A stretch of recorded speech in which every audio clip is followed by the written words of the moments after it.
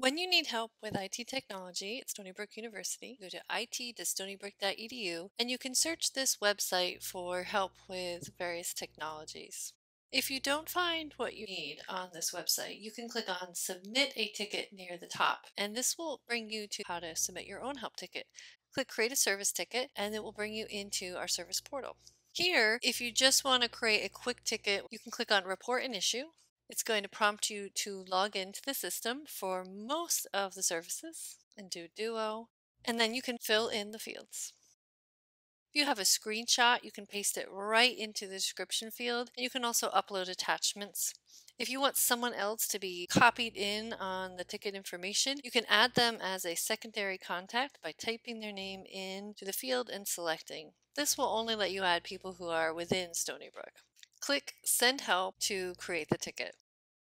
Alternatively, if you want to get quicker, more specific help, you can choose one of the specific services. So, for example, if you need help with an account or a password, you can click on the Accounts and Password box on the main page and then choose the specific account you need help with. If you need something else, let's say you need help with Brightspace or Google, you can use the search up in the top right-hand corner to search for that specific help form. Here, if I want help with Brightspace, I can click on Brightspace.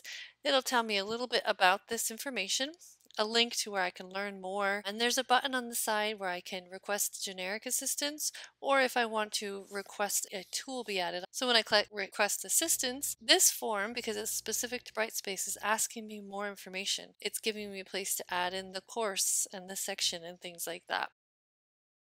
Another way to search is click Make a Request on the home page, and this will bring me to the service catalog where I can click through to find my information here. So if I have issue with my Wi-Fi, click on the Wi-Fi option, Wi-Fi wireless connectivity, and I can click the correct option from here, help connecting or WolfieNet guest, etc., etc. I'm going to back up a few steps.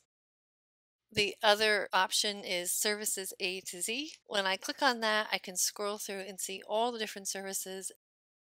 When you've created tickets, you can use the portal to view your ticket status too. So when you're signed in the top right corner, you see your name. You can click on View Your Tickets, and this will pull up a list of all your open tickets, and you can click into the tickets and see any status updates on them directly here, or add a comment with more information. Or perhaps if you don't need this anymore, click on Withdraw with Quest. So that's how you can create your own tickets in the service portal and check on the status of your existing tickets.